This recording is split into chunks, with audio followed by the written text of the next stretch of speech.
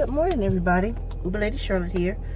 No, I didn't get a chance to go dig in the closet upstairs and try to find me some hair to piece together. But, so I got it tied in a little bun in the back. But anyway, I want to have a comment. I'm sorry, I'm trying to get my floor mat together. Seems like when I drive, it gets all bunched up. It's got two little prongs in the floor to keep it from moving, but I have the mat turned over on the rubber side showing, with the rubber side showing, because I didn't want to put mud and stuff in that other part, the cloth part, the material part. And that was for Uber, so I got all my mats turned the opposite direction. Anyway, I wanted to have a conversation with you guys this morning. A real deep conversation about friendship. Now, I know y'all are probably thinking, come on, ULC, you want to talk about friendship? I do. I want to say, doing my little tryst with this whole thing going on in the apartment complex, you guys were right there with me, 100%, 1,000%. A few people even sent a donation, and I thank you. I thank you. I'm going to use that toward the rent. I don't know what the discount is. I'll find out later on today. But I want to thank you for your prayers. Sometimes people can't give financially, which is understandable. Everybody has their own thing that they're going through. I'm not the only one, you know, that go through stuff. And this seatbelt, I'm sorry. Anyway, I'm not the only one that goes through stuff. Y'all go through stuff, and still you reach out to help me. And let me tell you something, friends don't always have to give financial support. They can give prayer support. I'm a big believer in that, because prayer changes things. I'm a big believer in that. And if you don't believe in God and you believe in something else of a higher power nature, fine, that's you. But things will change for you. Now, some people, you know, they get in a situation and they pray by themselves. That's cool. But the Bible says, where two or more are gathered in my name, there I will be in the midst of them. Can I tell you exactly where that is? No, but it's in there. I'm not one of those people that can remember where the scripture is. I know it's in there because I read it several times. And I want to say, because we all prayed together, y'all prayed for me. You know what I'm saying? Y'all pray for a total stranger. I pray for total strangers all the time. If I see something happen on the side of the road, somebody's car broke down, I pray for them and their situation and all that stuff. And because you guys prayed with me, the situation worked out. I believe that. It all worked out. Some of you let God use you to help me out. Thank you. Thank you. Thank you. Now, I want to say this about friendship as well. What was happening just then was the true basics of friendship. Somebody down, one of your friends down, you do what you can for them. It may not always be what they want you to do for them, but you do what you can for them. And true friends understand that of their other friends, of their friend. I may not be able to help you this way, but I can help you this way. I can give you information. I can be there to encourage you. I can be there to tell you, don't worry. I got this little thing that I do with that is at the job. When he's all been out of shape, I'll take his hand and say, there.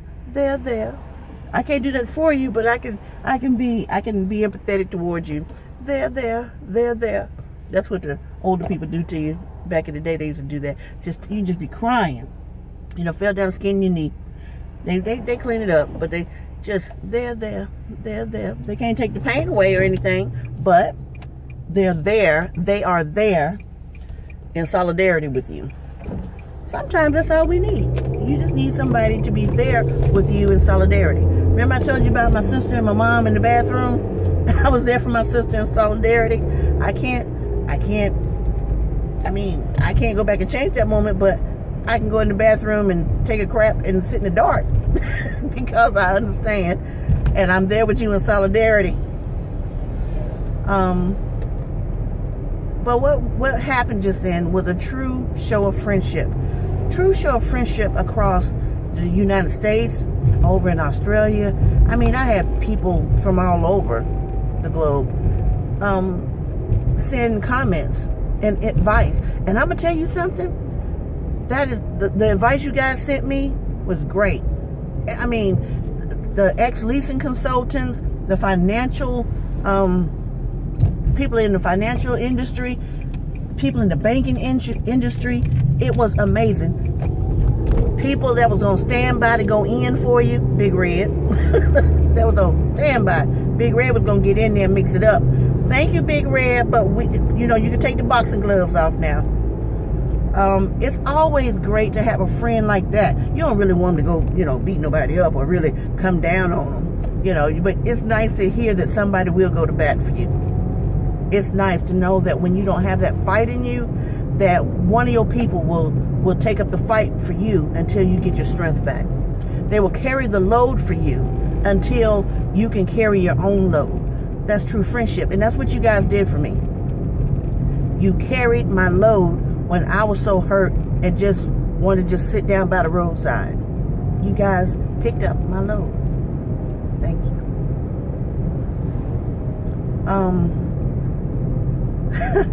Yesterday when she told me the wind had whooshed it all around and sucked it out the mailbox, everybody else's payment got back in that drop box, but mine didn't. The wind whooshed it out the mail room and it went out the door, and I was in disbelief when she told me that. She said, this happened one other time before. Really? The wind just taking people's rent checks? I guess the wind needed it more than I did.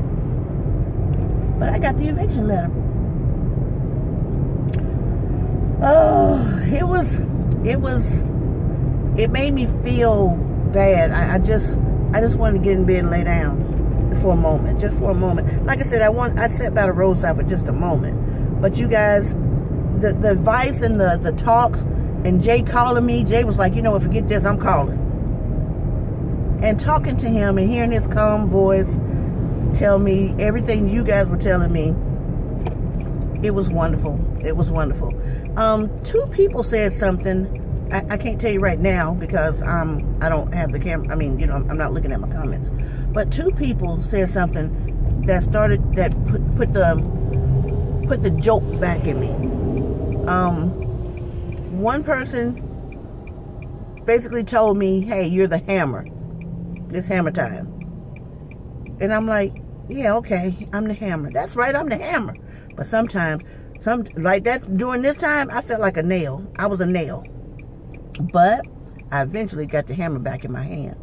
And somebody else told me somebody else told me something that was like, oh yeah, that's right. I think it was about, oh, God is always taking care of me, and he will this time. Somebody told me God is always taking care of you, and he will this time. And I'm like, yeah, that's right. That's right. He always does. He always does. That breathed, those things, and the things that you guys were saying breathed new life into me. Sometimes when a person, let's look at it this way. A person has fallen down, they stop breathing. They have no more breath in them. They have no more life in them. Life is slipping away. And what do? You get down and you breathe life back into them. You give them CPR and you put your mouth on their mouth and you breathe life back into them. And that's what you guys did. My mom was texting me, breathing new life back into me because I had fallen down. I'm not perfect. Remember, I tell you all the time, I'm a non-perfect Christian. I'm a non-perfect Christian. And I had fallen down and you guys breathed new life into me. I want to say thank you. I want to say thank you. My co-workers, Miss Debbie, I explained the situation to her, and I had to tell her straight off the gate because some of you had already, had donated. I had told Miss Debbie what was going on because I didn't want her to find out through a video. So I told her what was going on, and Miss Debbie she's a take action person. I said, Miss Debbie, I don't want you to do anything. I don't want you to do anything. I'm going to wait it out. God is going to fix it. So I explained the situation to her, and she reaches over for a pen, a sticky notepad, and her pen. How much is it? No, I don't want you to do anything, because she's a fixer. I just want you to hear me out. I just want to vent, that's all. But Miss Debbie was ready. She's like, we have that money. No, I got it. But no, I'm good. I'm going to wait it out. I'm going to see what's going to happen. Miss Debbie, thank you. Again, I just can't thank you guys enough. I can't. All right, well, I'm going to go. And I will talk to you guys. Oh, Dan, I can't fix my seatbelt. I mean, as low as it's going to go. There's nothing I can do. I'm just short. Well, okay. Well, it's down to the bottom, and I can't fix it. And then this part looks good. No, that's twisted now. And that's how it goes right there. But I'm just short. I'm just short. Okay. Anybody got any idea on how I can bring my seatbelt lower? Or, because a lot of times it hangs right here. But if anybody got an idea. Okay. I'm going to go. And I'll talk to you guys later. And let me know. I got a story about my grandmother and the electric blanket. Because I have over 500 videos, I can't remember if I told you guys about the electric blanket. So somebody let me know if I told that story already. After a while, you start repeating the same story. And I don't want to do that. Okay, I'm going to go. I love you all. Bye.